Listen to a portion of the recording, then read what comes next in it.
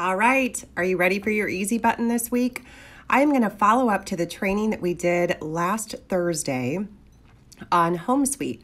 We walk through, and the video is available now on BHGenius, but we walk through how to set up clients on the desktop platform using kansascityhomes.com/backend. But today I want to show you how quick and easy it is to add a new contact through the REW Leads app.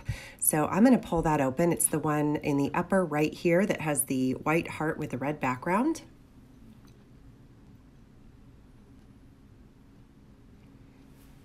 Once I get in, I'm going to click on the bottom. I'm going to click Leads. And then up in the upper right, just like it is on the desktop version, is the plus button to add a new lead. So I'm going to hit the plus button. And then again, you need your three things to input a new lead into the system. So first name, I'm going to do John Smith. And then email.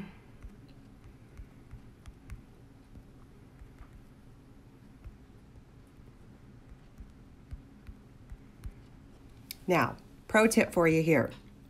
I've told you on the desktop not to mess with status. Keep it as accepted.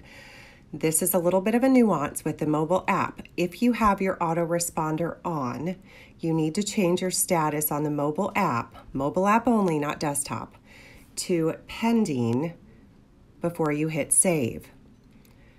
Once it goes in, we're going to hit accepted, and that will trigger your autoresponder. So if you don't want your autoresponder to go out, go ahead and just leave that as accepted.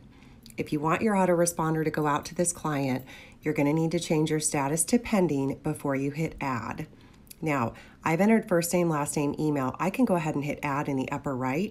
I will scroll down just to show you that you can.